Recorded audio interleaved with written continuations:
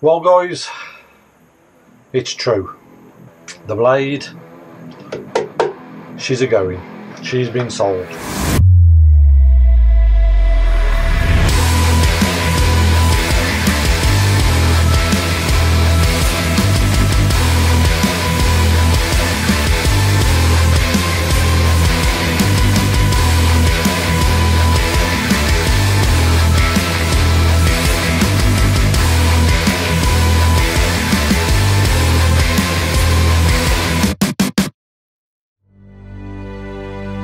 I'm sorry.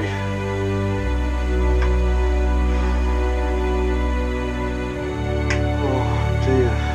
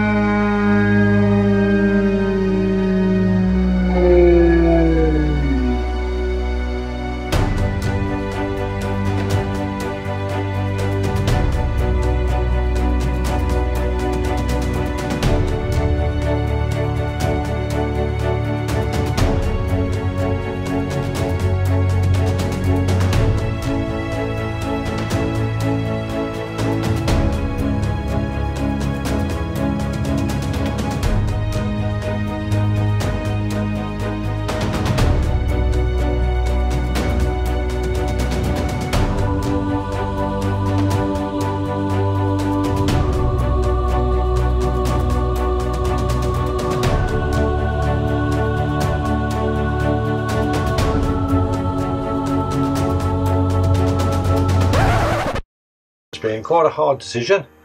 Most of you on our Facebook group are aware of the story going on the last few weeks. So basically all I've been doing the last few weeks is searching for VFRs. You find one you like, you start chasing it, you go in with offers, you're more or less done, then all of a sudden, boom, the bike's gone. So you're then following the next one.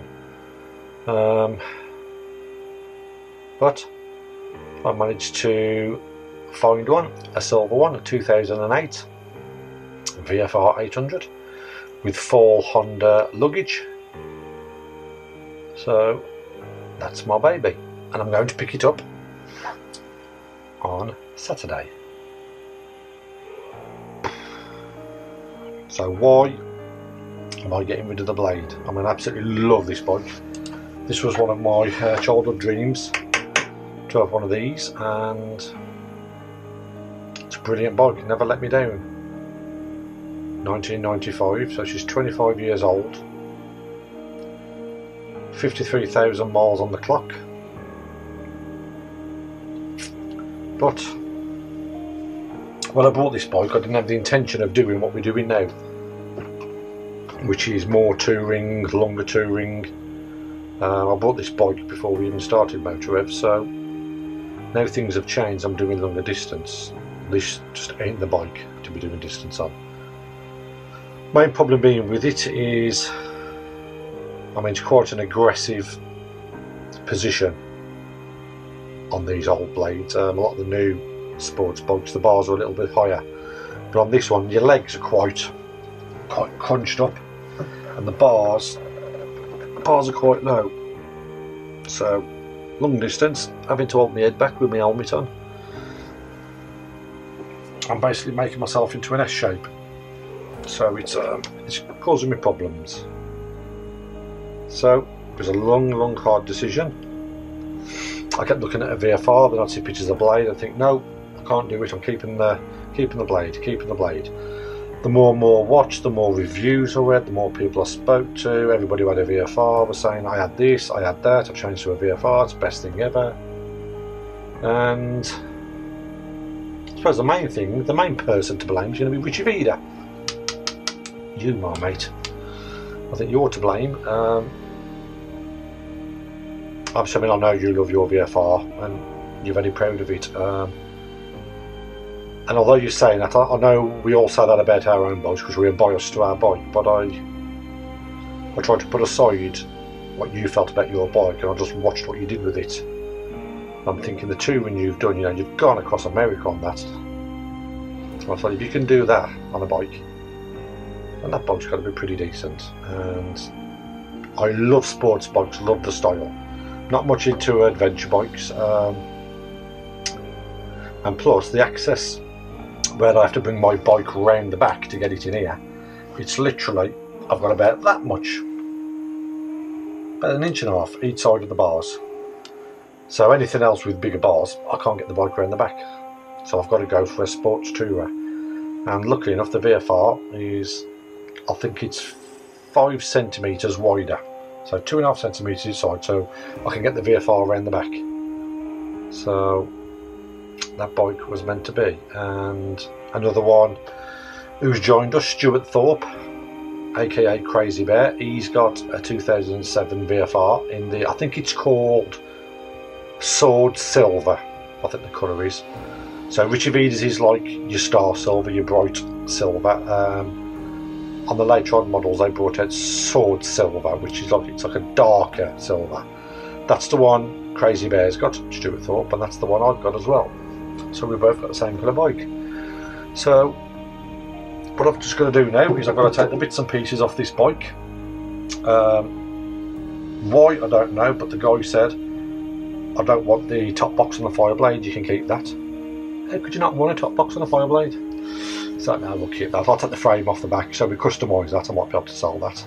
I'm taking off my, I've only just done this modification for my GV tank bag. I've never even got to use it or try it, so that's coming off, because I'll still be able to use the connector plate on the VFR. Taking my USB charger off. I've got my 12 volt, no I ain't got my 12 volt socket in the back, I moved it here to the front. Oh, you donkey, Craig, so we're not having that.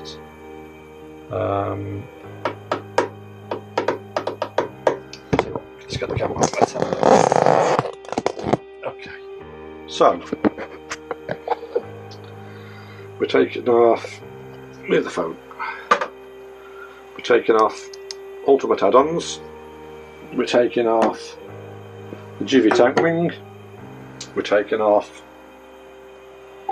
my USB charger.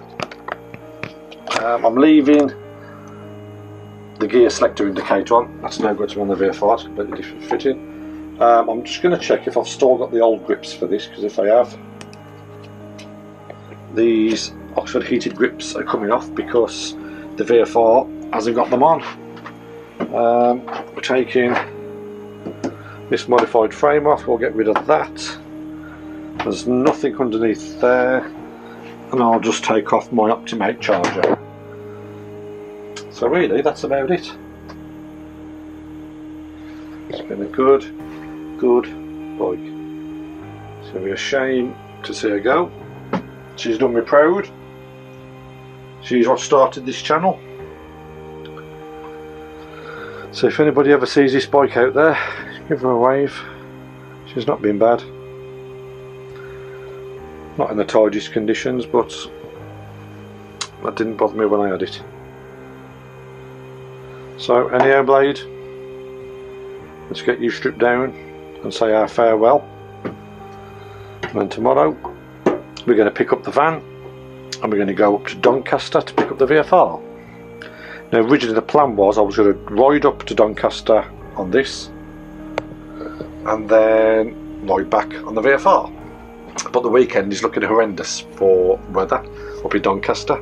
I think it's looking between 60 and 70 mile an hour wind, so I don't fancy riding back a bike I've not been on before in them kind of winds for 100 miles, so I'm going to do it in a van. I'm going to put the blade in a van and bring the VFR back. So that's me done here. I'm going to get her stripped down and we'll see you in the morning in the van. Boom.